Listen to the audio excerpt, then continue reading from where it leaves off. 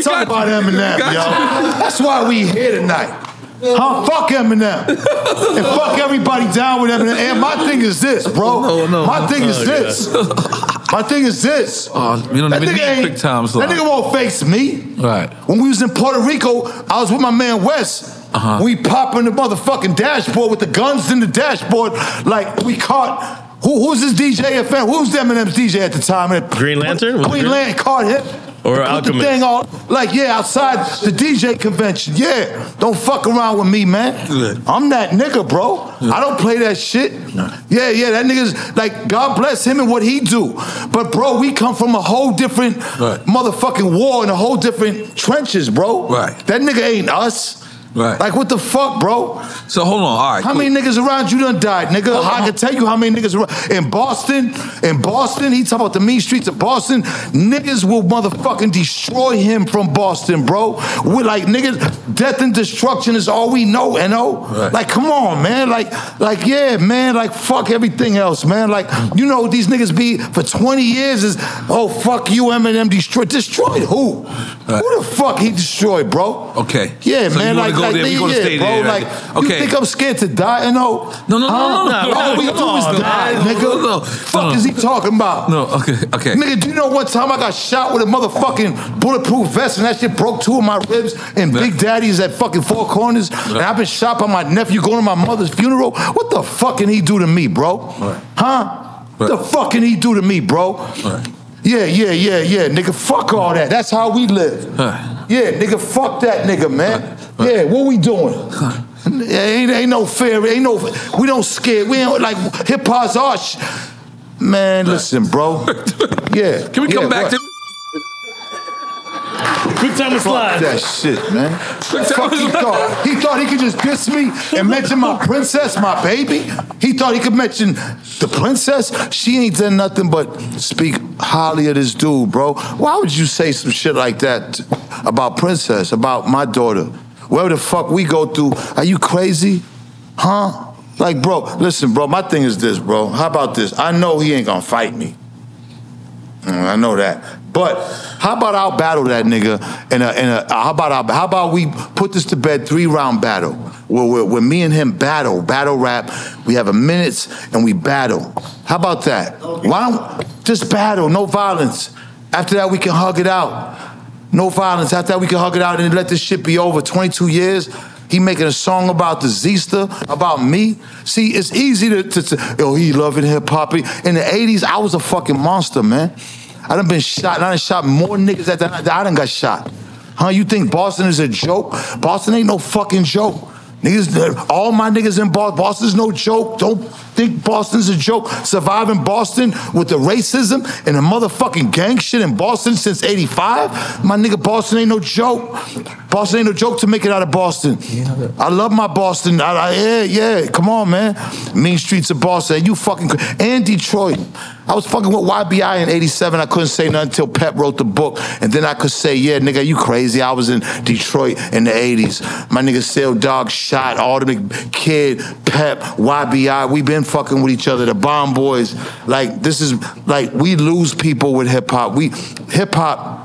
Hip-hop is the blood that we lose. Like, them young niggas in Chicago and everywhere else, my nigga, they killing each other and it's over hip-hop. It's over hip-hop. Like, hip-hop is who we are. He can't come in and invade hip-hop in Rosenberg and make trillions of dollars. This nigga didn't even go to Nipsey's funeral, bro. If he's so fucking hip-hop, why? How come he ain't blocked 10 blocks in motherfucking Detroit and give it to the homeless black people? Man, fuck Eminem, bro. They trying to kill me right now, bro, because of this shit I'm saying, because it's deep, bro. Let me tell you, his fans, bro, his fans like him because he's white. They don't fuck with us. Let me tell you something, bro. Let me tell you something, bro. Let me get all the way funky with you. That's it. What? That's it. What? Let me tell you what this is, right? Eminem was born in Missouri, in a little town where there's no black people. He grew up around no black people. They moved to Detroit. They moving up. One thing about Michigan, they moved to Michigan. Michigan really is, you got your black parts and you got your white parts. Your black hoods and your white hoods. Just like Boston. Just like the bean. Just like the bean. The bloody bean, man. The bloody bean. The niggas in Boston don't get their props, bro. Like, the motherfuckers up there, they hide and but man, black people in Boston, we the best. We ain't recognized enough, man. We ain't recognized enough, man. I'm the only nigga that's, shout out to Bobby Brown, the New Edition, but I'm really the only nigga that, man, I bled for Boston. But what I'm saying is Eminem, he wasn't around black people. He made a racist tape with 2 other guys. Those guys came and sold me the tape. I paid $15,000. Those guys says, hey, they show up in the source office like, hey, we want to sell you the tape. We've been trying to sell the tape for $50,000 to Irv Gotti. Irv Gotti didn't want, I'm not paying you $50,000. And before I put y'all in the trunk, I'm gonna pay you $15,000. Yeah, because I want to put them in the trunk. I want to put them in the trunk and then hold them for ransom and tell Eminem to come get them. But I said, you know what, hold up. I told you about the Dame and Jay-Z story when they came up there, wanted to cover, and niggas was up there strapped the fuck up at the source. Did I tell you that story? I'm gonna get to that story after this. Ask me about that story if I forget. Yeah. That's why I don't mind drinking, because it all come out. Right. Yeah, because I fuck with everybody, but ain't nobody fucking with me. And my niggas in Boston, death is, killing me ain't shit. I'm gonna come back as a fucking, a raccoon or something. I don't give a, I'm gonna live again, yeah. I'm 58, I didn't know I was making it to this long. The bottom line is when Eminem came, bro, but he came from Missouri, you know, and then he got with these 2 white guys and they made a whole hour's tape of the Rap Racist Hour. And they called niggas porch monkeys and niggas. And then this nigga Nick Cannon comes out like, yo, yeah, nigga, you fucking talk about the shit that I've been talking about. How come you ain't mentioned the fucking Zista, nigga? Huh? You over here talking the same shit I'm talking, and that's dope. I like you for that. But mention the Zista. You got the turban on now. Mention the fucking Zista, nigga. That's what I was talking about, turban man. Don't fucking sit here and talk about all this. I don't give a fuck, bro. I've been dead a few times, bro. I'm Benzino I'm Ray Dog from 4 Corners. Niggas don't know me. This is new life. This is new some other shit. I know who the fuck I am. I'd rather go back there. I just had to adapt to this. I don't even like what's going on. I'm not even in this. I love my girl, me and my girl. I stay with my girl. I don't even know what the fuck this is. I know when I came up, I loved that better. This shit here is like the Eminem shit, bro. Let me tell you something, bro. That shit was designed to divide the white and black. Because white people was fucking with us with hip hop.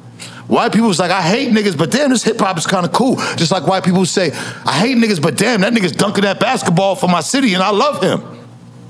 What's the difference? Yeah, Paul Pierce got stabbed up because he was being aggressive with my nigga's girl. And he disappointed me when he went on Stacks and Matt Barnes' interview and started, bro, with a camera, bro, you getting aggressive with my nigga's girl. That's my nigga's girl. He don't got shit. He hustling in the streets. You got millions of dollars and you ain't supposed to be you from LA and you in another nigga city trying to get aggressive with a hood nigga's girl? That's not smart, bro. Somebody should have told you. When you go in another cities, these athletes, let me excuse these athletes, these NBA and NFL athletes. When you go in another city, relax, bro. Understand who you fucking. Some of these niggas, my nigga Merrill McNeil ran up on Lloyd Malloy and his mother pulled that shit out because he was fucking his baby mother.